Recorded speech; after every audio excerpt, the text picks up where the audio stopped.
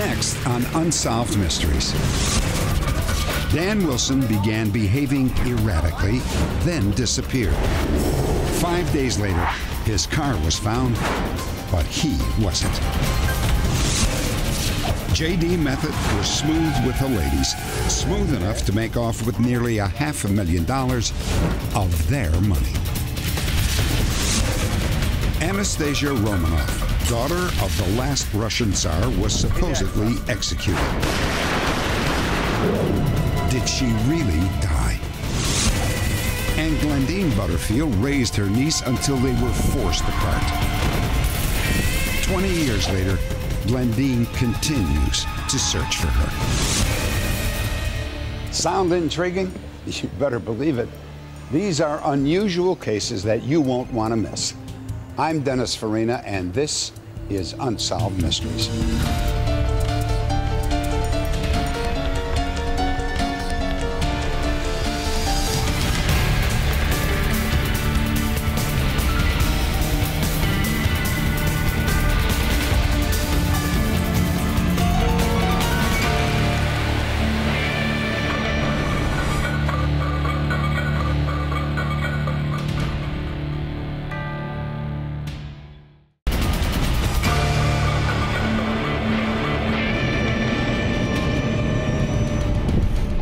100 years ago in St. Petersburg, Russia, there lived a Grand Duchess named Anastasia. She was the blue-eyed youngest daughter of Tsar Nicholas II, the wealthiest man in the world. Anastasia and her 3 older sisters lived lives of glamour and privilege that were the envy of all. She grew into a rambunctious tomboy, a jokester, and the family clown. She was the rebel of the imperial Romanov family. Then, on July 17th, 1918, Anastasia's royal life came to a violent end. She was just 17 when her entire family was executed, along with their physician and 3 servants. Their burial site remained a state secret. As far as history was concerned, that was the end of Anastasia and her family. But it was not the end of her story. 19 months later, a young woman appeared on a bridge in Berlin, and the stage was set for one of the world's great mysteries. Nein, nein, nein, stop! Eventually, the young woman would shock the world by claiming that she was none other than the Grand Duchess Anastasia. The debate over her identity has continued for decades. There is absolutely no question in my mind at all that the Grand Duchess Anastasia survived the assassination of the Romanovs in 1918, made it to the West, and died in the United States as Anna Anderson. No question at all. The woman's claim became even more believable years later when Russian authorities discovered the Tsar's family grave in this remote field 600 miles east of Moscow. When the bodies were exhumed, 2 family members were missing, and one was most likely Anastasia. Is it possible that Anastasia somehow escaped death and suddenly appeared on a bridge in Berlin? It's a story that has captivated our imaginations for nearly a century, as well as igniting a firestorm of controversy. But now, recently discovered information may shed new light on this fascinating mystery. Anastasia's father, Nicholas II, was fated to be the last Tsar of Russia. In the beginning, his life was the envy of the world. An adoring wife, Alexandra, 4 beautiful daughters, the Grand Duchesses Olga, Tatiana, Marie, and Anastasia. And finally, a son, Alexei, heir to the throne. But while the Romanovs lived the good life, most of their subjects were starving. In World War I, hundreds of thousands of the Tsar's soldiers didn't have shoes or rifles. More than 1 million men were killed or wounded. Finally, the people rebelled. The monarchy eventually fell to the radical Bolshevik communists. The Romanovs were prisoners in their own palace until the Bolshevik rebels secretly moved them to a remote Siberian town. 11 months later, the entire family was executed, or so it was thought, until the mysterious young woman jumped from the bridge in Germany nearly 2 years later. Police committed the young woman to a mental institution just outside of Berlin. She gave no information about herself and was called Miss Unknown. It was months later when she finally said that her name was Anna Anderson.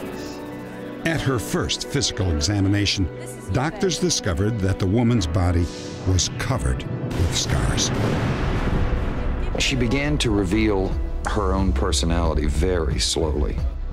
She was, in her mind, in hiding, and the best place to hide was this asylum where no one would come looking for her or suspect that she was who she was. The patient hid her identity well until Clara Puthart was admitted to the same ward a year later. Please. I know you. I don't understand. What are you talking about? Oh, it is all right, my daughter. You know, it is such a miracle that you're alive. Clara Puthart was a devotee, as were so many people then, of royalty magazines.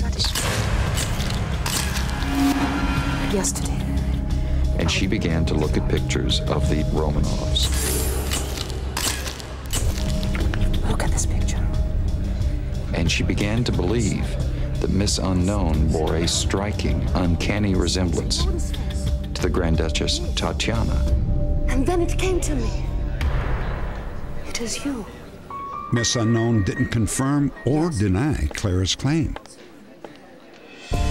But when word reached members of the Russian nobility exiled in Paris, they sent a representative, Madame Tolstoy, to meet the young woman.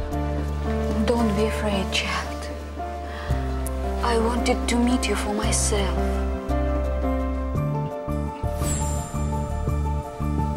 My God. She has eyes of Nicholas.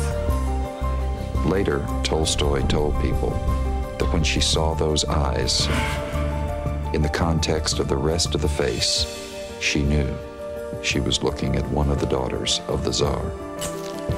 Eventually, Anna Anderson told her nurses that she was actually Anastasia, the youngest Grand Duchess.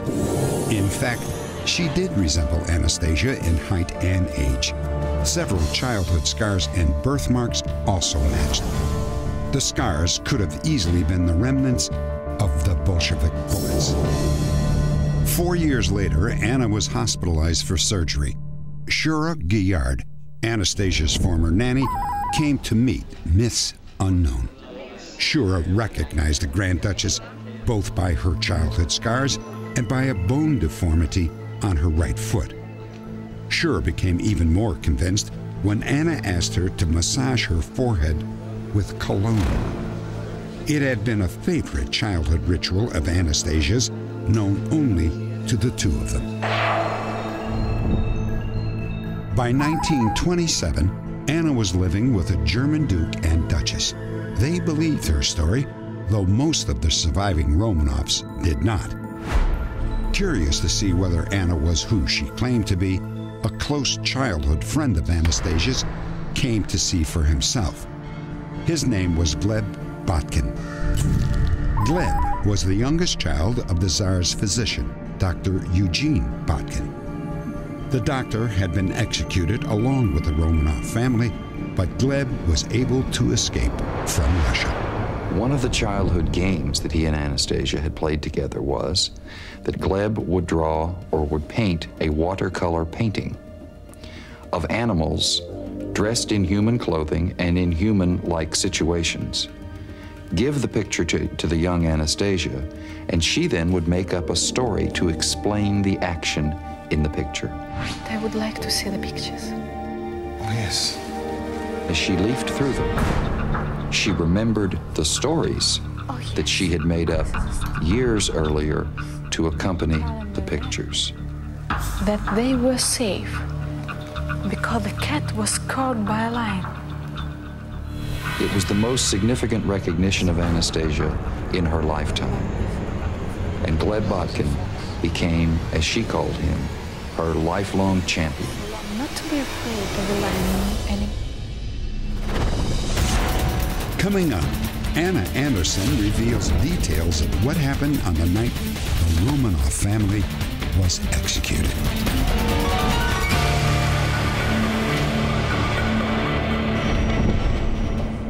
The official story was that Anastasia Romanov, daughter of the Tsar of Russia, had been executed along with her entire family in 1918. Months later, a suicidal young woman was pulled from a canal in Berlin. She called herself Anna Anderson, but she claimed to actually be Anastasia. The story she told to a childhood friend of Anastasia's was very convincing. Anna described how she'd been horribly wounded during the execution. She was thrown on a truck with the dead bodies of her family and was hauled off to a secret burial site. At some point, the truck overheated. According to Anna, a soldier named Alexander Tchaikovsky was left to stand guard. He realized that Anastasia was not dead. He pulled her from the truck and carried her to safety. 20 years later, Gleb Botkin and Anna's lawyers went to court to prove that Anna Anderson was actually Anastasia and to claim a portion of the Romanov fortune. Anna's attorneys based their arguments on the points of similarity between the Grand Duchess and Anna Anderson. Experts analyzed photographs of both women's ears. The match impressed even Anna's most bitter critics. Various scars and birthmarks also matched. Handwriting samples were analyzed and found to be identical. The case dragged on for decades. Anna became more and more eccentric and reclusive. She was almost totally uncooperative, both with her own attorneys and with the courts. Finally, in 1967, the German High Court issued a decision. There was not enough evidence to prove Anna's claim. The court did state, however, that the death of Grand Duchess Anastasia could not be considered a verifiable historic fact. Anna Anderson died in 1984, having never proven her claim. But that wasn't the end of the story. On July 12, 1991, the skeletons of the Romanov family were discovered in a mass grave near the site of their execution. At least most of them were found. In the grave, there were supposed to be 11 bodies, but only 9 were there. 2 were missing. For a whole year, we looked for the 2 missing skeletons, but we could never find them. The Russians invited American forensic expert Dr. William Maples to examine the remains, hoping to determine which skeletons were missing. We looked at the remains, we photographed the remains, we measured the remains, and for each of the 9 skeletons, we determined age, sex, race. We determined that the Tsar was most likely there, bodied 7 as the Tsarina. We had the family physician, Dr. Botkin, and we had 3 of the daughters. But I don't believe any of the 3 daughters could be young enough to be Anastasia, who was 17 years, 1 month at the time of the shooting. Also missing were the remains of Alexei, the Tsar's only son. It was the absence of Anastasia's body, however, which once again fueled the theory that Anastasia had somehow managed to escape death by execution. Whether she could have survived that night, I seriously doubt it. As a forensic scientist looking at the objective evidence that we don't have any evidence that anyone would have survived. The damage to the remains was pretty profound. 8 years later, DNA testing on the bones in the grave proved that 5 of the bodies were members of the Tsar's family. Comparison with the sample from Anna Anderson showed what many already believed. Anna Anderson was not a member of the Romanov family. This evidence put her claim to rest, but it still didn't explain why Anastasia's remains were missing from the grave. However, the official Bolshevik account offers some clues about what may have happened. The report states that on the night of the execution, the Tsar was ordered to wake up his family. He was told that they were in danger and had to be moved for their own protection. The girls were given half an hour to dress. They carefully laced on their corsets. A fortune in precious stones and gems had been sewn into the linings. The Romanovs, along with Gleb Botkin's father and 3 servants, were led into the cellar. They were told to pose for a family photograph that would prove to the world that they were still alive. And then, abruptly, the Bolshevik officer in charge read the orders for execution. Того, что ваши родственники продолжают наступление на советскую Россию, Уралисполком постановил расстрелять вас. Постановил расстрелять вас. When they began shooting, the bullets bounced off Grand Duchess and returned to them. They did not know that in corsets of Grand Duchess, the Tsarina hid their jewels, and jewels protected them. They decided that God protected them, and they immediately became crazy, and disorder shooting began.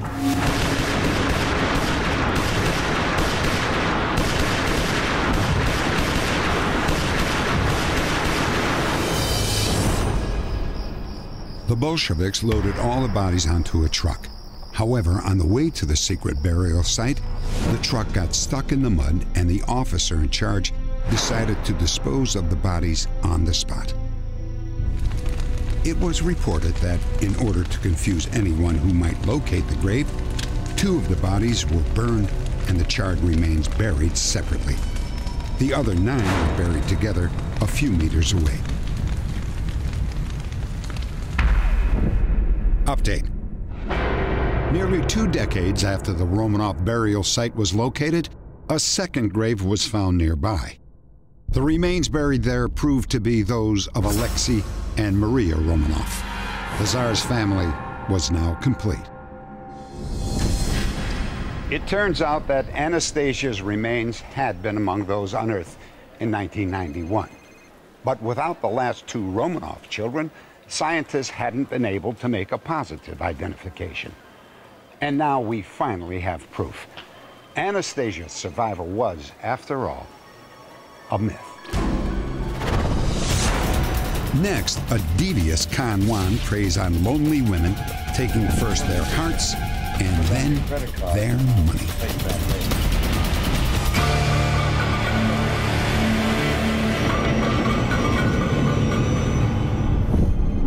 Be careful who you fall in love with. That's the lesson learned by nearly 24 women who got involved with a smooth-talking con man named J.D. Method. In a romantic little restaurant in Golden, Colorado, Peggy Peterson was getting to know J.D. Method after meeting him through a personal ad. Peggy was a single mother and businesswoman. Have you ever been in a helicopter? No. It's something I learned in Vietnam. J.D. was a very charming person and a nice person and a fun person and someone with some professional credentials. He just knows the answers to just about everything. He's intelligent and you just enjoy his company. He could talk about any subject. He knows about a little bit of everything. In essence, he would interview these women. He would talk to them. He would find out what they were about, their idiosyncrasies, what they liked, what they didn't like, what their style of life was. You know, Peg, I was thinking, you really ought to have a few more credit cards. One of the things that we found in our investigation was the method's ability to get his victims to extend their credit through the use of credit cards. And not just one, but get a lot of credit cards and even get a lot of the same kind of credit cards. You could get $15,000 just like that. His actual goal, of course, was for me to have so much credit that he could ultimately draw cash against himself, or get me to, you know, with his various catastrophes that he had in his life. You know, as long as I had all these cash advances that I could draw, well, that was more money that he could borrow. Peg, I'd like you to meet Rick. Well, hi, Rick. Hi, Peggy. Method worked slowly until his victims trusted him completely. I noticed that nice-looking Camaro over there. What's the story on that one? Oh, J.D., you'll love that. $1,500, private owner. Hold it down for you for $500 down. Oh, is that right? Yeah. See, Peg, there you go. If I had $500 cash, I could buy that car today, sell it tomorrow for $1,000 profit, have $1,000 in my pocket. Is that right? Yeah. Wow. Hey, what else you got there? I got a nice clean Z over Hey, honey, here. I'm gonna go $3,000. All right. Red interior. Method was so good that the women would offer to invest without even being asked. I had already survived him doing several car deals over the weeks that we had been dating. So I wrote him out a check for $500. I'm not going to take your money. J.D. Now, it's not a matter of the money. It's playing the game. He tore the check up, and he said, I wouldn't take money from you. And so, you know, I mean, check was torn in half. I didn't think anything about it. The very next day. Listen, honey, I need your help this afternoon. Method told Peggy that his uncle was seriously ill and needed immediate surgery. He explained that his money was tied up with investors and that he was terribly embarrassed to ask her for a loan. Okay. Yeah, I'll have it ready for you. Well, you know, what could I do? I mean, I've already committed myself that I could let him have $500. And, you know, what can I do? I can't say, well, yesterday I had $500 to loan you, today I don't. So they found the truck? Yeah, they found Method the truck. found another victim. We'll call her Amelia. At the time, Amelia's son was selling his car so he could buy a pickup truck. Method told Amelia he'd like to help and that he could sell the car and for an additional $4,000 could make a great buy on a new pickup. You got the title? We do. It's all signed, taken care of. Okay. Okay, you both signed it over to me. That's good. And $4,000 cash? Got it. That's all we need. I told him I had some questions about the car and was feeling anxious about the whole situation since I didn't know him very well. He was saying to me, you know, how could I possibly doubt him? At some point in the conversation, you know, I had said something to the effect that for all I knew, he could be a con artist. And his immediate response was, Amelia, you could be a con artist for all I know.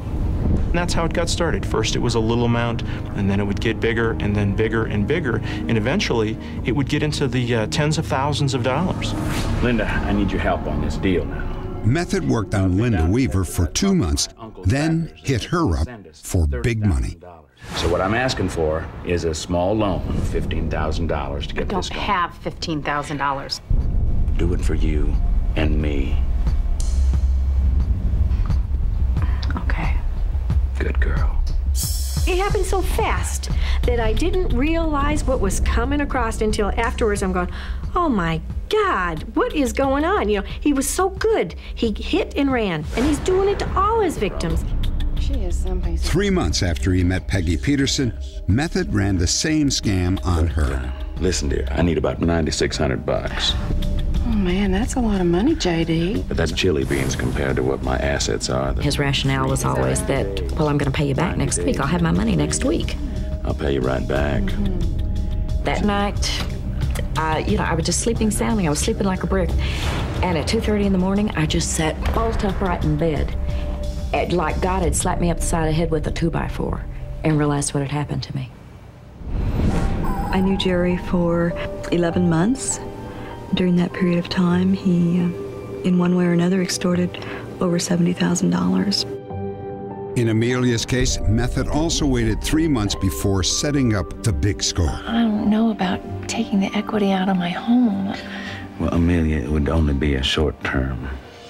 Now, if it'd make you feel more comfortable, I've got a promissory note. A promissory note?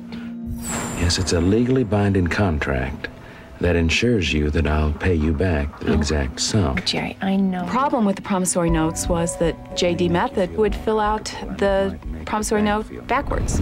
He would make himself the payee, and he would make the victim the maker, so that when you read the promissory note, it said that she owed him $30,000, $40,000, whatever the amount that was involved with that particular victim.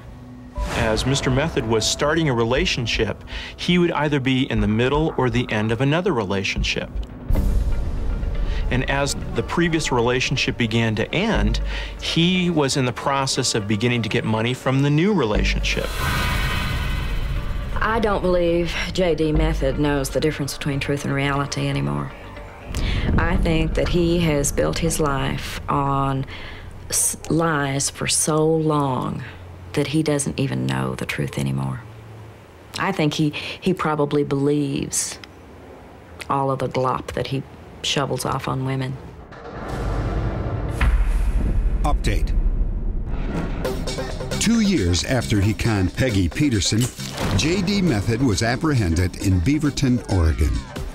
Local police got a tip from a woman who claimed that she had lost $2,000 to a man she'd met through a personal ad in the newspaper. Police staked out the man's home and arrested him when he returned. He would soon be revealed as J.D. Method. Inside the house, authorities found papers and documents used by Method to pull off his scams.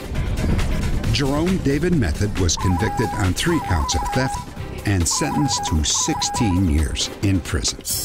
He served his time and has been released. Next, the bizarre story of a soft-spoken man who suddenly lost it at work and mysteriously vanished the same day.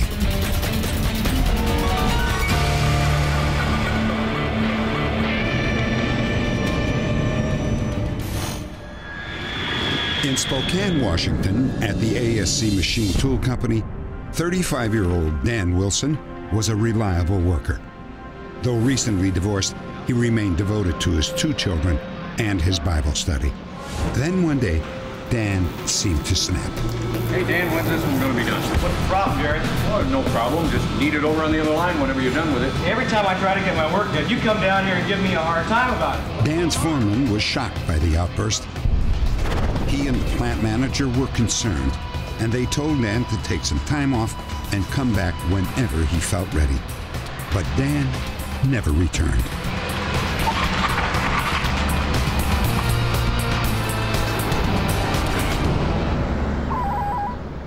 Five days later, on a remote highway 700 miles from Spokane, Sheriff Tony Harbaugh spotted a car abandoned on the side of the road.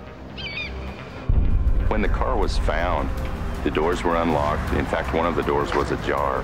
Check for keys in it, Mark. The keys were not in the vehicle when it was found. There were a few miscellaneous items, one of which was a Bible laying on the front seat. You've got a Bible on this side, Daniel Wilson inscribed in the front of it. Sheriff Harbaugh traced the car to Dan Wilson. We conducted both ground and aerial searches. It's my belief that if Daniel Wilson was in the area, in any of the area that we covered, we should have found him at that time. There was no reason for Dan's car being abandoned in the middle of the Montana prairie. His mother, Darlene, along with 2 of his cousins, went to Miles City to talk to the sheriff and get some answers. Check the car. The sheriff told us that the car looked like it had just been parked there and that someone had walked away from it.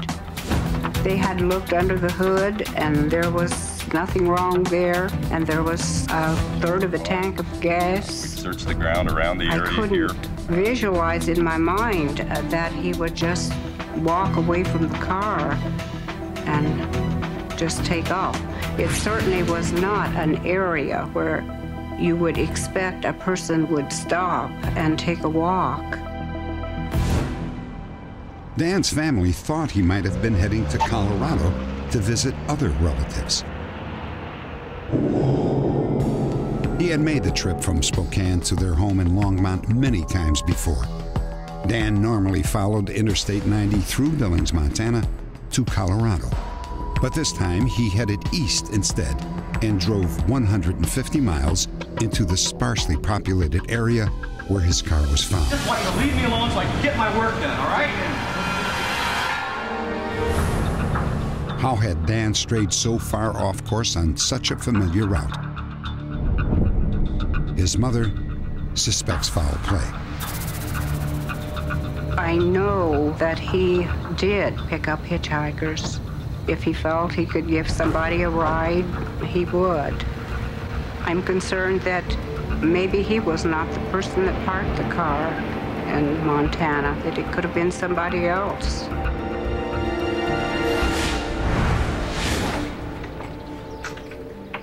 Dan's mother and cousins were determined to unravel the mystery. They went back to Spokane, where they found his home a complete wreck. He's even left the light on. I'll go look in the bedroom. His luggage, his clothes, and an uncashed paycheck were all still in the house. The family left Spokane more puzzled than ever. Darlene and her niece Glenda drove Dan's car on their trip home, and something odd happened. They both developed sore throats and a painful burning sensation in their eyes. My eyes have been hurting too. Back at home, they had the car inspected. Folks, what we have here is a faulty muffler on the car. It could be allowing exhaust gases to enter into the interior of the car. I would say the car would be unsafe to drive. It appeared that a carbon monoxide leak in the muffler might have caused Darlene and Glenda's physical symptoms. Dan had been driving that same car every day for over a year. Perhaps he inhaled carbon monoxide whenever he drove. Chronic exposure to carbon monoxide can cause fatigue, can cause definite changes in personality. Confusion can cause permanent loss of function of the brain, intellectual ability, memory, as well as severe personality changes resembling psychosis. I feel it's not impossible that Dan made a decision to disappear and start a new life. He was under a great deal of pressure. He had not had a happy life since coming to Spokane. But I feel the possibilities are small due to the fact he was so devoted to his children, and he felt the children needed him so badly. I feel that whatever has happened is something beyond his control. He could be most anywhere, and we wouldn't be able to locate him, or he wouldn't be able to locate us. Update. 9 years after Dan Wilson disappeared, authorities found his remains just 5 miles from where his car was abandoned. It was determined that he had died of exposure. No foul play is suspected. Why Dan picked that place to park and whether he was alone remains a mystery. Next, a 22-year search for a lost child ends with a touching reunion, thanks to one of our viewers.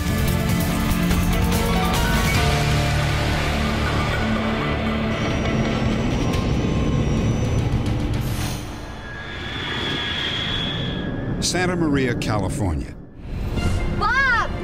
Glendeen Butterfield was about to meet the newest addition to her family, her niece, Kellyanne. So how was your flight? Glendeen's brother, Bob, was in the Army and was being shipped to Germany.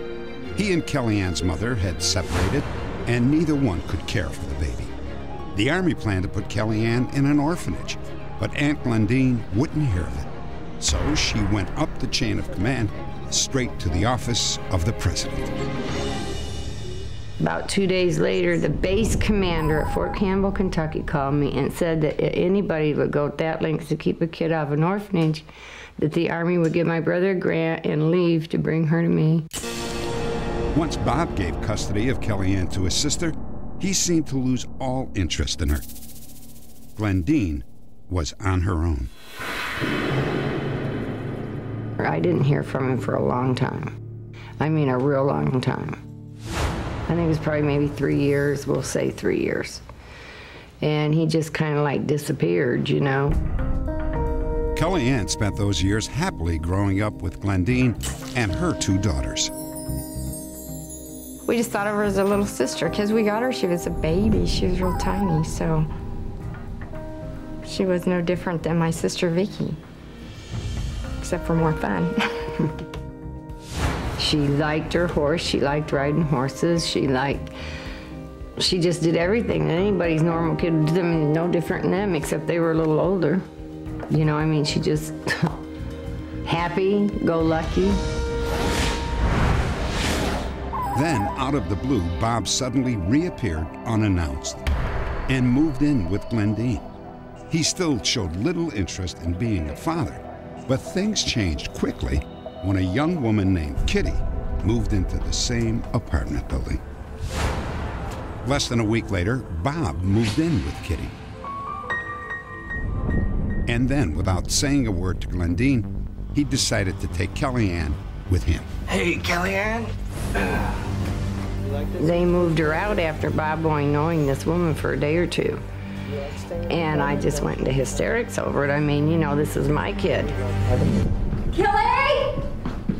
Kelly, Bob! With the help of the police, Glendeen got Kellyanne back, but the battle over the child was just beginning.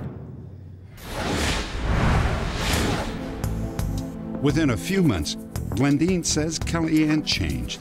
She became an unhappy, confused little girl. Christmas. I just don't understand. Kitty wants me to call her Mommy, and Uncle Bob wants me to call him Daddy.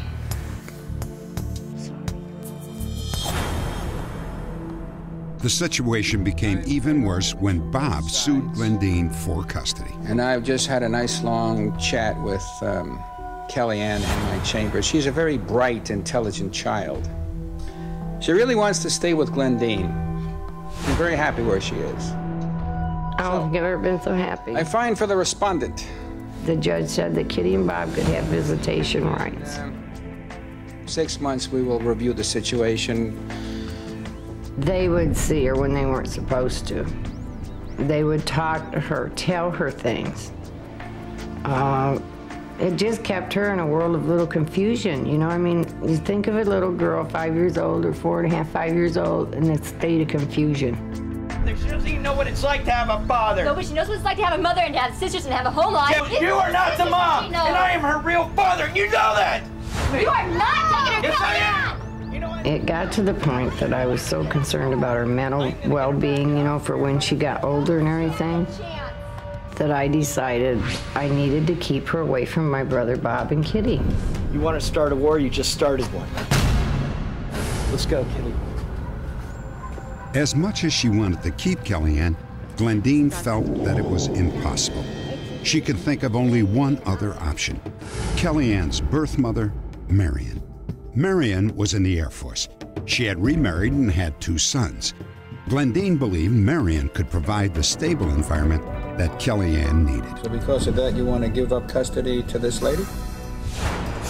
No, it's not that I want to. But I do think it would be best for Kellyanne. The judge agreed to the plan. Soon after, Glendeen kissed Kellyanne goodbye and left her with her new family. I'm gonna miss you so much. I love you. I don't want you to go. I don't want her to go. I couldn't believe I lost my child. I mean, this was my child. And I couldn't believe that I lost her, that I didn't have her anymore. Your sisters and I sure miss you.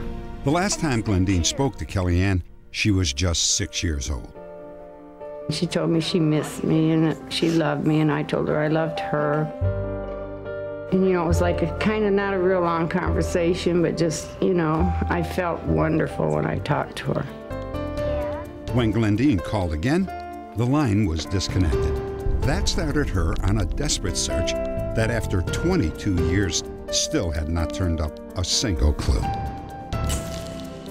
During that time, Glendeen and her brother Bob patched up their differences. They even worked together to try to find Kellyanne until Bob's death in a farming accident. Glendeen continued the search alone. There hasn't been one day went by since I gave her up that I haven't thought of her a dozen times and wondered, is she okay? Does she need anything? Is she happy? Did I do the right thing? Did I do the wrong thing? I just wish I knew. Update. Within minutes of our broadcast, a viewer called to let us know that Kellyanne was married and the mother of 2 young children. Kellyanne and Glendeen spoke on the phone that very evening and made plans to get together. The reunion took Glendeen to Anchorage, Alaska, 2,000 miles to the north. Kellyanne was stationed at Fort Richardson, where she was the Specialist E4 in the United States Army.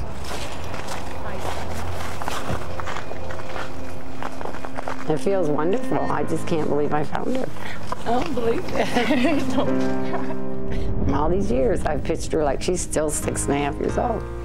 I never could imagine her grown up. You should. Hearing from her again, it has filled gaps in my life that I have felt like, you know, there's part of my life missing. You know, where is it, you know? And I always feel like I'm looking for something. But, you know, to know that she's cared about me and loved me all these years is a very good feeling. You know, we drove truck. To help fill the gaps, Glendeen brought along dozens of family photographs. I've never been happier in my life. I got all my kids now. I know where they're all at. All my grandkids. I don't need nothing else in life now.